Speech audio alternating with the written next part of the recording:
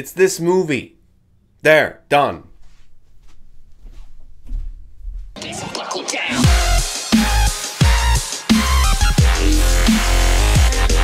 I guess you want an actual review of this movie.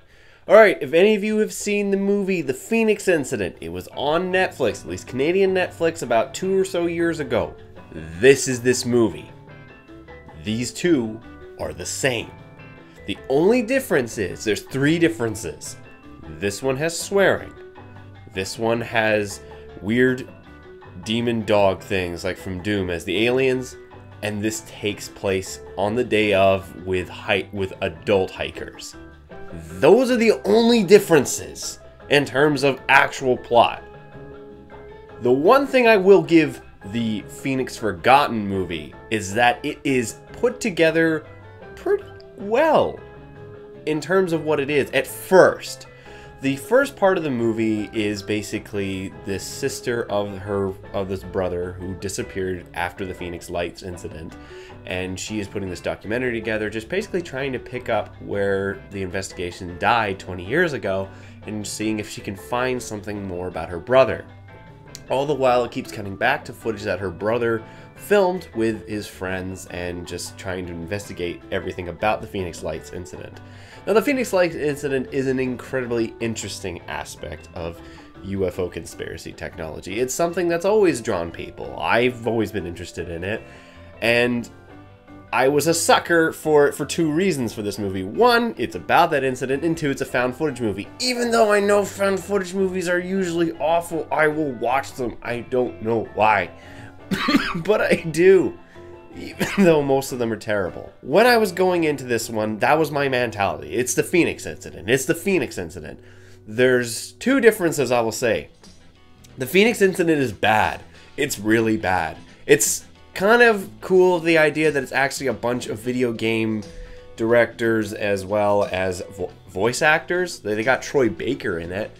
But it's not good. It's cheesy. It has a cool premise in terms of how it's put together. If anything, I will say this one is put together better in terms of a narrative function. Like how it's edited together is better than this one. Because the Phoenix Forgotten film is literally 2 movies. The first half of it is the sister just picking up with all these pieces with intricate edits with her brother's footage. And then at the end is this lost tape sort of thing. So it's basically 2 movies. Phoenix Incident is 1 movie. Now, while I keep on going on saying they are the same movie, I will say that the Phoenix Forgotten is a better version of the Phoenix Incident, because this one was just better acted. It had a more solidly written script. There was no jump scares. That's something that I'm pretty proud of this movie for, is that it doesn't have a jump scare. Why Ridley Scott is attached to it is kind of confusing me. I think he's just on an aliens trip right now, and anything that's sci-fi, he's like, I've got to touch it! So, I don't understand why he was a part of it. I don't really see any sort of influence on it. I'll give them this.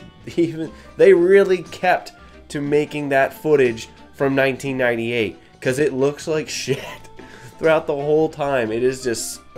it's letterboxed and it's garbage. So I'll give them that they stuck to their timeline. Phoenix Incident tried to do that and didn't do that nowhere near as well. So while it is a carbon copy of a movie that came out just a few years prior, I will say that The Phoenix Forgotten is a commendable film for what it is, but it is entirely forgettable, much like The Phoenix Incident is. So in the end, I'm going to give Phoenix Forgotten a 3 out of 7. It's decently put together, the acting is decent, the story is very sparse, but at least it's coherent. But in the end, I don't know, I was the only person in the theater watching this movie, and I can understand why. Anyways, guys, that's all for me. See you guys next time.